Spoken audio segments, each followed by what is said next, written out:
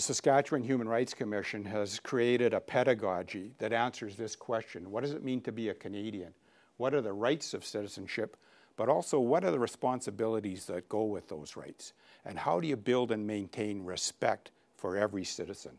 Why? Because every human being deserves equal moral consideration. We call that rights, responsibilities, and respect the new 3 R's. And that is available in elementary education, primary education, and high school education. What we're saying is that you have to know and understand your own rights. That's a fundamental responsibility as a Canadian citizen. Why? So you don't knowingly transgress the rights of others. Secondly, as a Canadian citizen, every citizen has a duty, a responsibility to make the world a better place. That's the way you have to go. That's the standard you have to set. You have to make the world a better place, and you have to see the world through that lens. You might not get there, but you have to continually strive to get there. That's what we want to invoke in our young citizens, the new citizens coming up in the school system.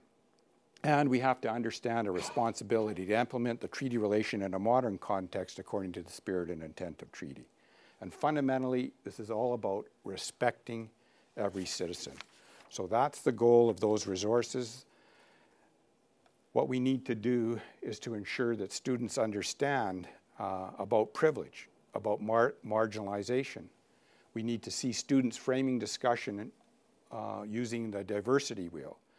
We need to see acts of students in that framework so that they understand that every individual has a different perspective. You have to consider the perspective of other people. And once you consider that perspective, you'll have a better understanding, a better empathy for your fellow citizens.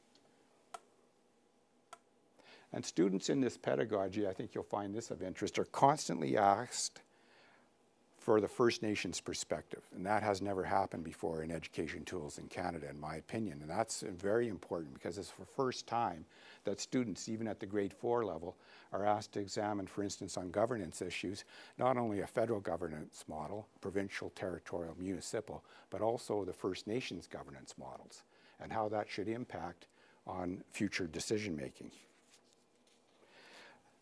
That pedagogy, that large citizenship pedagogy, has implemented in it teaching treaties in the classroom. We're all treaty people, K to 12. It's all right there. It also has implemented in it the experience in residential schools.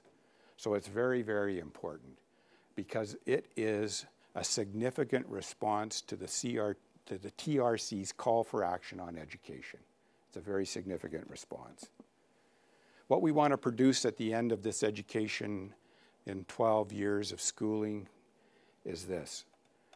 We're going to produce what I call 5 E's. We're going to produce an enlightened citizen, an empowered citizen, an empathetic citizen, an ethical citizen, and an engaged citizen. The 5 E's. That's the goal. So I've been asked a number of times, well, why is there such an emphasis required on citizenship education? Why do we need to study the 3 R's? Why do we have to have embedded the 5 E's? And fundamentally, I say it's important to educate our children about their rights. They need to fully understand that they are not citizens in waiting. They are citizens right now. And they have, with those rights, benefits and responsibilities that go with their citizenship, even at a very young age. Why? Because knowledge is linked to freedom, and the price of freedom is eternal vigilance. But one cannot be vigilant unless you have knowledge, and that's where teachers come in. Also embedded in this pedagogy is what I call the 6 big social context issues. I want to outline what those issues are. We start with the Holocaust and the world's response to the Holocaust.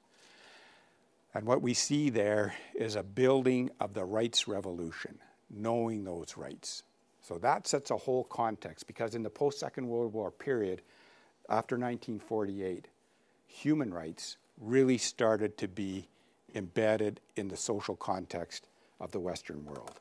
So the Holocaust is where we start. Then we want to engender respect for different races. So we're going to deal head-on with racism as a second social context. We're going to deal head-on with gender discrimination is the third. The fourth area of the work is going to build respect for Aboriginal spirituality and culture and the contributions that Indigenous people have made to Canada and to the world. The fifth area of social context is to understand mental health and addictions, and the sixth area is to understand disability issues. And what we're trying to do then is to create that enlightened student, that ethical student, that empowered student, and that empathetic student. And we're doing that by addressing these critical social context issues right in the school system before students graduate from grade 12. So they'll be armed with a different set of knowledge and an understanding of the world. At the heart of this, we're all required to know our rights. We're all required to understand the rights of others. We're all required to act responsibly to each other. And we're required to respect every citizen. As teachers, you're change agents. You have the opportunity to create, promote, and foster change in the next generation. You're molding the future community, the larger community. Teachers represent an army of change agents. You have tremendous privilege because of your position as an educator, but you also have tremendous responsibility to carry the knowledge that you have and transmit it to the youth so that they take that as adults and implement it, remembering the stories that they've been told and understand in the classroom, because those memories will etch with them and they will guide them. You're required to know and understand it so that you have an opportunity to, in effect, transmit it as a lifelong learner to future generations when you have the opportunity.